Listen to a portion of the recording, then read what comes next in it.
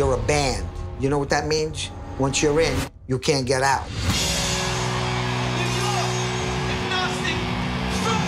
We've been playing this place a lot of years, and you know what?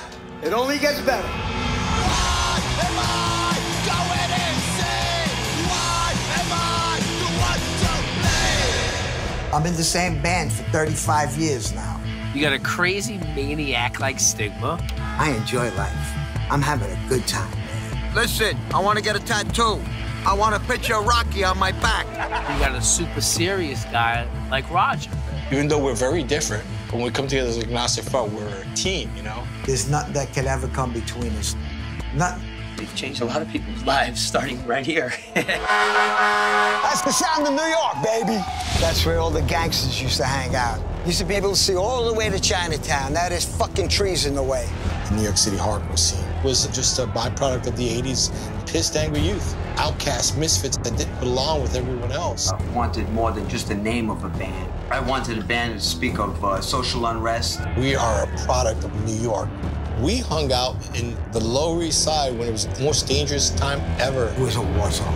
Abandoned buildings. Shootings, muggings, gangs, all around us. That danger created something great.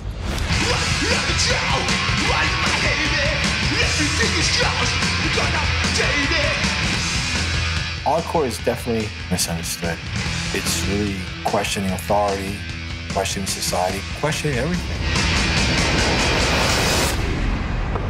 This is all I know. This is what I do. I don't know any other way. How do you grow out of a culture?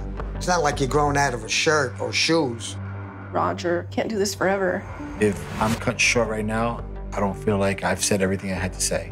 I always worry about it. If I could change one thing about my father, it would be to take care of himself because he overextends himself for people. You know, you're gonna get sick, but serious shit. I've always said I want to do what I love to do to the day I die.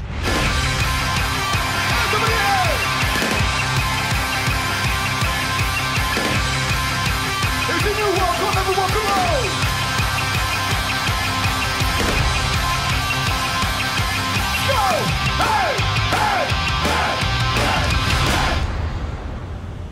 I love it. 60 years old, got a mohawk. I'm gonna play my guitar hard tonight. I might even put on a new strap.